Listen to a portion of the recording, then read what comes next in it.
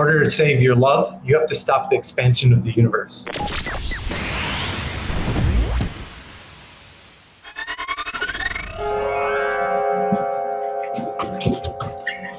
Hi, we're Feral Cat Den.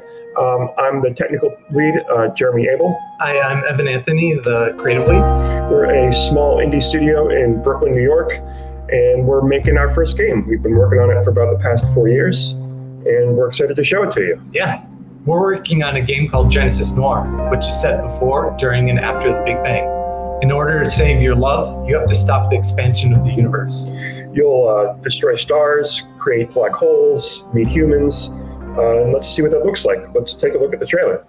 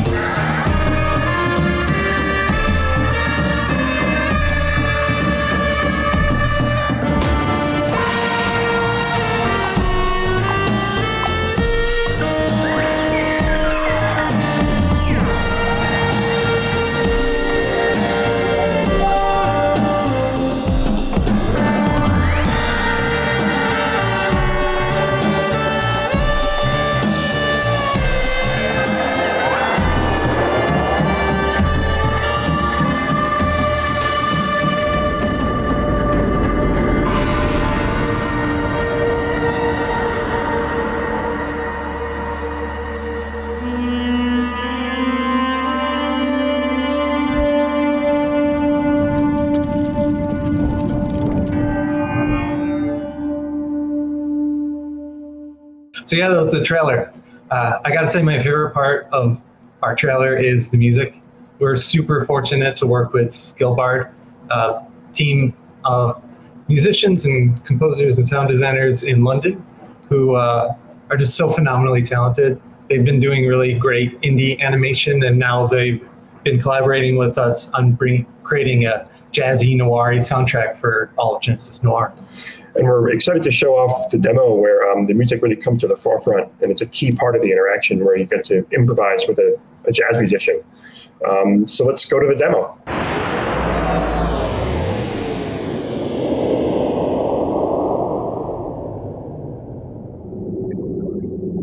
So every level in Noir starts with No Man jumping into the Big Bang expanding universe and looking for a clue that might help him undo it.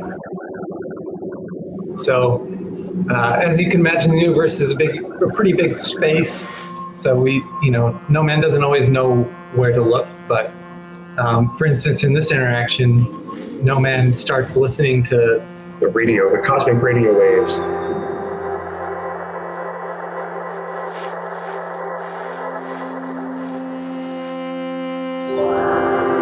It's a little interaction where you move this little slider and you listen for harmonious sounds. At the end, you pick up on a specific kind of melodic bass line, and that kind of drives the rest of the level. Yeah.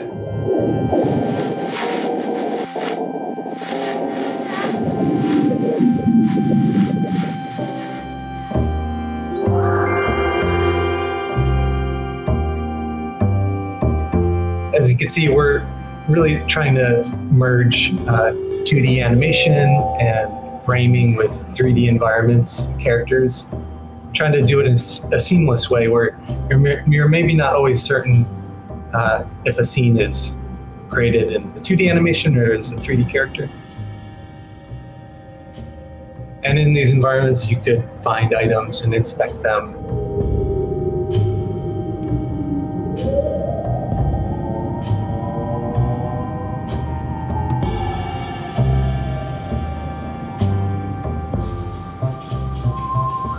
As you enter the city, you wanted to really play around with perspective, and we were inspired by old jazz albums where they have they use like simple shapes and repetition of like rectangles to imply musical notes.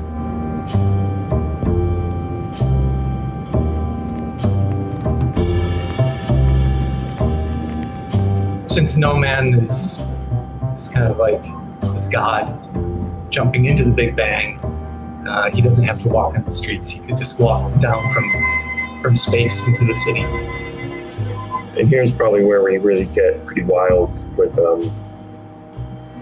abstract graphical kind of stuff. Yeah, we're also really big fans of comic books and paneling. So to tell the story of No Man exploring the city, looking for this mysterious sound that he's following, we wanted to try to condense that. A montage kind of thing.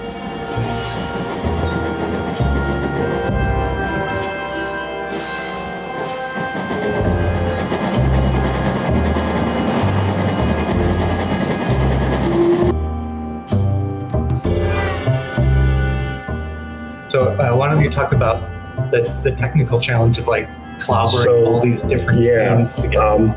Everything in here is all stacked on top of each other. And there's an effect that just shows a rectangle that we can move around at scale and assign specific assets to show only in this rectangle. This is one of my favorite levels to look at in the editor because every one of these little scenes is like all stacked up on top of each other.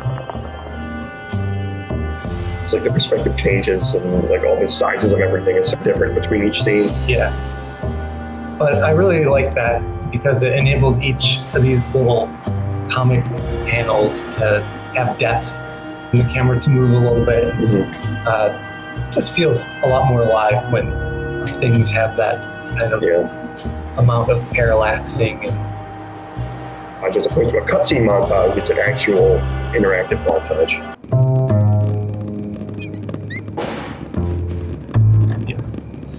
So this is the start of meeting the musician on the train platform. You click on him and he'll play this little intro lick that the subway tie lines animate to.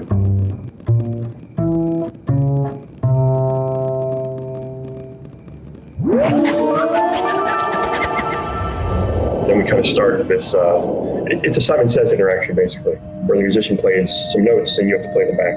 Yeah, living in New York City, we've encountered so many amazing and also terrible buskers.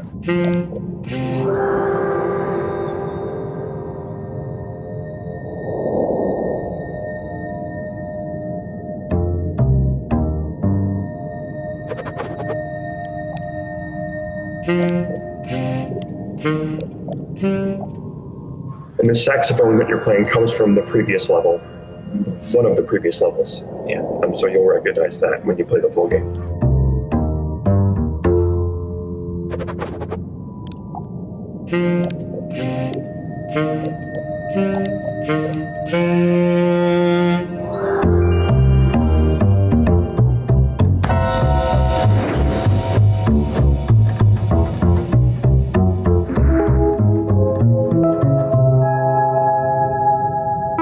John Coltrane right there.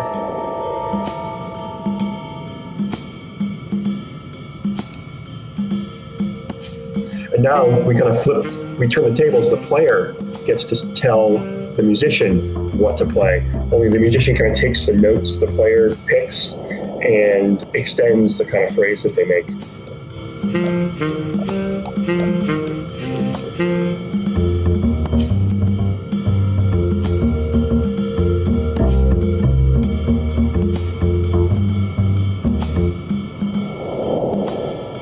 As opposed to actual notes, it picks which of the sequence that the player played, so it kind of copies and mutates what the player made. It feels like he's conversing with you almost.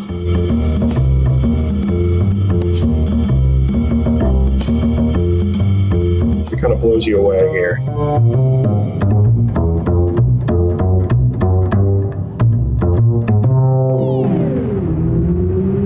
This was definitely one of the trickiest and but also most rewarding sections of the game to build.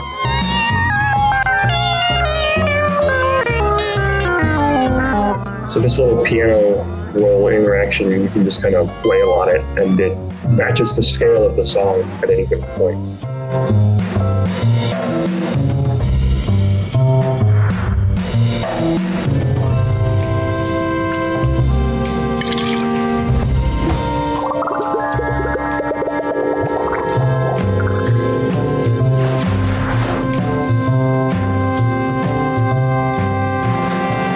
They become buddies. Yep.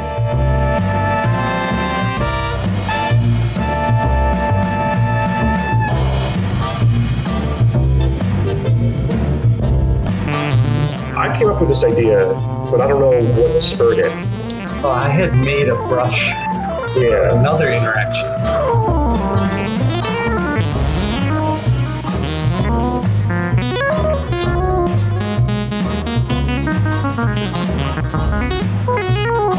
You can make sound based on the position of your mouse.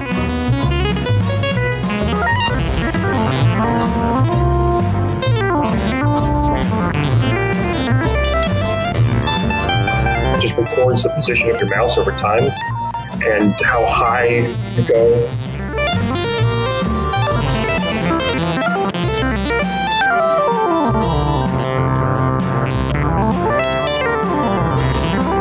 So it'll kind of have the same rhythm that you picked.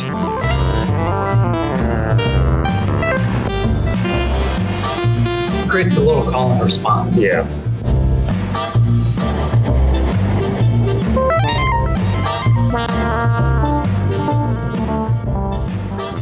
So yeah, that was our little gameplay footage, which is one of the many points in the universe that No Man jumps into as he tries to destroy creation. Thanks so much for checking it out. Yeah, and thanks to the London Game Festival for having us. It's really exciting.